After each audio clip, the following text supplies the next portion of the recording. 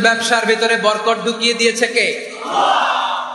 বিষ্ণু বললেন আত-তাজিরা সাদুকাল আমিন মা'আন নাবিয়্যিন ওয়াস সিদ্দীকিন ওয়াস শুহাদা'i ওয়াস সালিহিন। আমানতদার ব্যবসায়ী তারা সাধারণ কোনো মানুষ নয়, কিয়ামতের দিন নবীদের সাথে হাসর হয়ে যাবে। আপনারা যারা ব্যবসা করেন, এটা সাধারণ বিষয় নয়। বিষ্ণু সাল্লাল্লাহু আলাইহি ওয়াসাল্লাম নিজেও ব্যবসায়ী ছিলেন। ওনার জীবনের প্রথমে তিনি খাদিজা রাদিয়াল্লাহু তাআলা আনহার ব্যবসার স্টাফ হয়ে কাজ শুরু করেছেন, এরপর নিজে ব্যবসা শুরু করেছেন। এরপরে খাদিজাতুল কুবরা রাদিয়াল্লাহু তাআলা আনহা সব সম্পত্তি বিয়ের পরে বিশ্বনবীর পায়ের সামনে ঢেলে দিয়েছেন। বললেন, ইয়া রাসূলুল্লাহ, এই সম্পদ আমি আপনাকে দিয়ে দিলাম, আপনি ইচ্ছামতো দিনের প্রয়োজনে খরচ করেন। সুবহানাল্লাহ পড়েন। এজন্য বিষ্ণু ইসলাম আমাদের জন্য উপমা, আব্দুর রহমান ইবনে আউফ আমাদের জন্য উপমা। যারা ব্যবসা করেন তারা বিষ্ণু ইসলামের সুন্নাহ পালন করছেন। আত-তাজির আস-সাদুক আল-আমিন। বিষ্ণুই বললেন, সত্যবাদী আমানতদার ব্যবসায়ী, যে ব্যবসা করতে যে মিথ্যা কথা বলে না। অনেক ব্যবসায়ীরা আছে পণ্য চালানোর জন্য মিথ্যা কথা বলে আর কসম কাটে, আছে না নাই? আহা, এমনটা করা যাবে? সকালবেলা স্ত্রীরে বলে, এই গরুগুলা বিক্রি করবো, তুই একটা দাম কত কমো? স্ত্রীরে শিখাই দিচ্ছে, এই গরুর দাম তুই 40,000। তো বউ বলে, ঠিক আছে, দাম কইলাম 40,000। তো এরপরে বাজারে যখন গরু বিক্রি করতে যায়, একজন যখন বলে যে ভাই এটা 30,000 টাকা দিয়ে কিনবো, ভাই আল্লাহর কসম সকালে একজন 40,000 দাম কইছে, আমি দেই নাই। আছে না নাই? কৌশল করে, বউরে শিখাইছে সকালে, তুই দাম কর 40,000। তো বাজারে যায়, সকালে একজন দাম করছে, দাম করে কইছে 40,000 দেই নাই, আপনার 30,000 কেমনে দেই? এরকম ডাকাইতে আছে না নাই? আলহামদুলিল্লাহ, লক্ষ্মীপুরে এরকম লোকজন নাই? আরে নাই, আমি কই নাই, এরা কই আছে। লক্ষ্মীপুরের মানুষ খুব ধার্মিক, আমি জানি। লক্ষ্মীপুর, নোয়াখালী, ফেনী, এই বেল্টের লোকজন খুব আল্লাহওয়ালা। এদের মধ্যে আল্লাহওয়ালার সংখ্যা বেশি, এখানে আলেম ওলামা বেশি, এখানে মসজিদ মাদ্রাসা বেশি। এই জন্য এই জেলাগুলোতে আল্লাহর রহমতও বেশি। আল্লাহ, তুমি এই জেলার ছেলেবেলাদেরকে, এই জেলার লোকদেরকে তুমি কবুল করো, মা বোনদেরকে তুমি কবুল করো। সম্মানিত ভাইয়েরা, এজন্য আজকের মাহফিল থেকে আমরা যেটা শিখলাম সেটা হচ্ছে, পরিশ্রমে কোনো লজ্জা আছে? আমরা কাজ করে খাবো, ঠিক কিনা? Never under estimate any job. যুবক ভাইয়েরা, লক্ষ্মীপুরের যুবক ছেলেরা, শুনতেছ? এরকম আওয়াজ করতে হবে, কান খাড়া করে শুনুন। Never under estimate any job.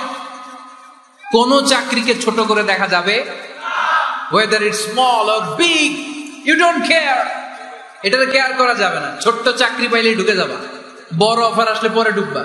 এটা ছোট কাজ, এটা হোটেলের ওয়েটার, এটা ছোট্ট স্টাফ, এটা কেরানি না। কাজ কাজই, কাজের মধ্যে কোনো ছোট বড় নাই। খেটে খাওয়া মানুষকে বিশ্বনবী অনেক সম্মান করতেন। বিষ্ণু ইসলাম খেটে খাওয়া মানুষদেরকে এত ভালোবাসতেন, বিদায় হজের মতো এত গুরুত্বপূর্ণ ভাষণও এই মেহনতি মানুষদের কথা বাদ যায় না। সুবহানাল্লাহ পড়বেন না? দিনটা ছিল জুমাবার। বিষ্ণু ইসলাম আরাফাতের ময়দানে দাঁড়িয়ে ঐতিহাসিক একটা ভাষণ দিলেন। এই ভাষণের নাম হলো বিদায় হজের ভাষণ। এই বিদায় হজের ভাষণেও খেটে খাওয়া মানুষের কথা বিশ্বনবী বাদ দেয় নাই। বিশ্বনবী বলেছেন,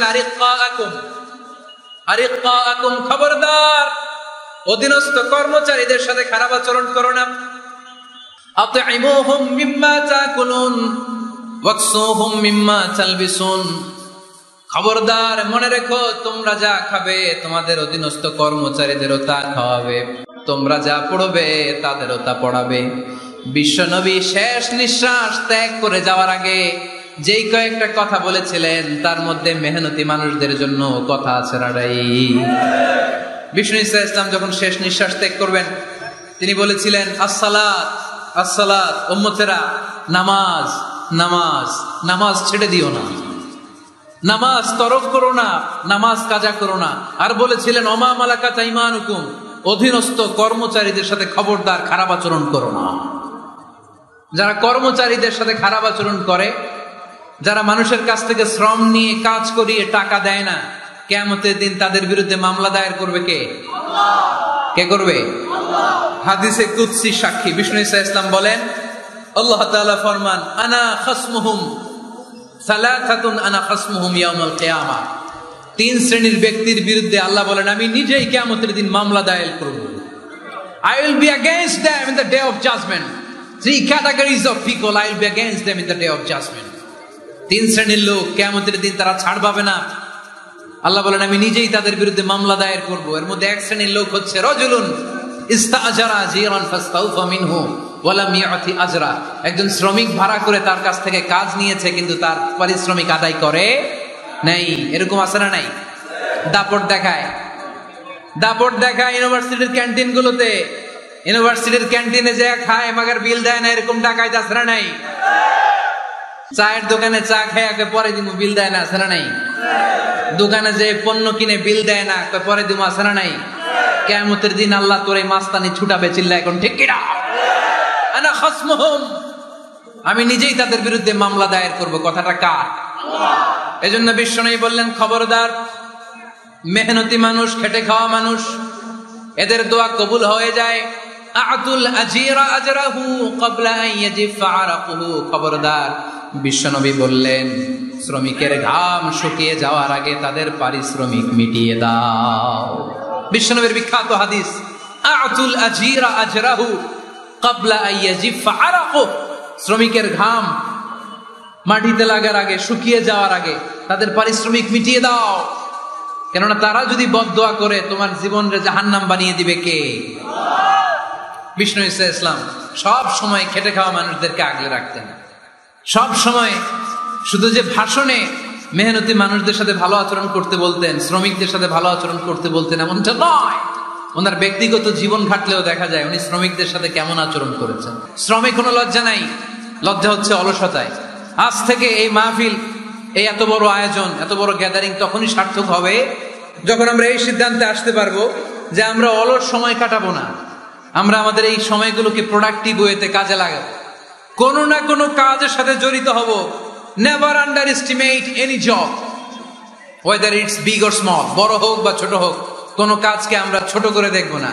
যে কোনো কাজ করো না ভাই, যে কোনো কাজ করো, তা যেন হয় সবার চেয়ে সবচেয়ে সুন্দর। আমাদের অবসর সময়গুলোকে কাজে লাগানোর দরকার আছে না নাই? আমরা নিজেদেরকে কর্মঠ করে, কর্মজীবী হিসেবে, শ্রমজীবী হিসেবে নিজেদেরকে প্রতিষ্ঠিত করতে চাই। রাজি আছো মুসলমান? লক্ষ্মীপুরের যুবক ছেলেরা আওয়াজ করে বলো, পারা যাবে? লজ্জা কিসে? লজ্জা কিসে? অনেকে টাঙ্কি মারে, এদিক সেদিক ঘুরে, আর বলে আমার আব্বা চেয়ারম্যান। আরে তোর আব্বা চেয়ারম্যান, তুই কি? আমার আব্বা MP, member of the parliament. আরে তোর বাবা এমপি, এটা তো তার গৌরব, তোর কি আছে সেটা বল। এজন্য নিজের পায়ে দাঁড়াবো। অলসতার সাথে আমাদের কোনো সম্পর্ক। আজকের এই মাহফিল থেকে আমরা অলসতা, অকর্মণ্যতাকে নো বলে দিলাম। অলসতাকে আমরা কি বললাম? আরো জোরে বলতে হবে, অলসতাকে কি বলবো? আর সব সময় কর্মঠ থাকবো, এনার্জেটিক থাকবো, নিজের পায়ে দাঁড়াবো, আইডিয়া জেনারেট করব, এন্টারপ্রেনার হওয়ার চেষ্টা করব, নতুন নতুন উদ্যোক্তা হওয়ার মাধ্যমে আমরা আমাদের নিজেদের ভাগ্য পরিবর্তনের চেষ্টা করব। কারণ আল্লাহ বলেছেন, ইন্নাল্লাহা লা ইউগাইয়িরু মা বিকাওমিন হাত্তা ইউগাইয়িরু মা বিআনফুসিহিম। আল্লাহ তাআলা ততক্ষণ পর্যন্ত কোন জাতির ভাগ্যের চাকার পরিবর্তন করে না যতক্ষণ পর্যন্ত ওই জাতি নিজে নিজের ভাগ্যের চাকার পরিবর্তন করতে না চায়। চিল্লা এখন ঠিক কিনা? লাকাদ খালাকনাল ইনসানা ফি কাবাদ। আমি মানব জাতিকে কষ্ট সহিষ্ণু আর কর্ম সহিষ্ণু করে তৈরি করেছি। স্রষ্টা আমাদেরকে সৃষ্টি করে এক সংগ্রামে ঠেলে দিয়েছে। এখানে সংগ্রাম না করলে বেঁচে থাকা যায়? আমাদের সংগ্রামটা শুরু হয়েছে যখন আমরা মায়ের পেট থেকে বেরিয়েছি, ঠিক কিনা? একটা বাবার স্পার্মের মধ্যে 2 কোটি যদি শুক্রাণু না থাকে, সেখান থেকে সন্তান হয় না। তার মানে এই 2 কোটি শুক্রাণুর মধ্য থেকে আপনি একজন সফল মানুষ, যিনি বাকি 2 কোটির মধ্য থেকে সব শুক্রাণুগুলোকে হারিয়ে আপনি সফল হতে পেরেছেন। সেখান থেকে দুনিয়ার বুকে আপনি যখন এসেছেন, আপনাকে সংগ্রাম করে আসতে হয়েছে। যারা সিজারের মাধ্যমে পৃথিবীতে আসে তাদের এই সংগ্রামটা থাকে না, কিন্তু যারা নর্মাল প্রসেসে পৃথিবীতে আসে তাদের প্রচন্ড সংগ্রাম করে, প্রচন্ড চাপা খেয়ে পৃথিবীতে আসতে হয়, ঠিক কিনা? কারণ আমাদের সাইজ ছিল অনেক বড়। আমাদের মায়ের যে অঙ্গটা দিয়ে আমরা পৃথিবীতে আসব, ওই জায়গাটা ছিল খুবই সরু। আমাকে সংগ্রাম করে, আমাকে যুদ্ধ করে আমার নিজের অস্তিত্বের প্রমাণ দিয়ে চিৎকার মেরে এই পৃথিবীতে আসতে হয়েছে। চিল্লায় বলো ঠিক কিনা? এজন্য এই পৃথিবীর বুকে আমরা যতদিন থাকবো সংগ্রাম করে বাঁচতে হবে, ঠিক কিনা? পরিশ্রমে লজ্জা আছে? লজ্জা কিসে? মনে থাকবে লক্ষ্মীপুরের ছেলেরা,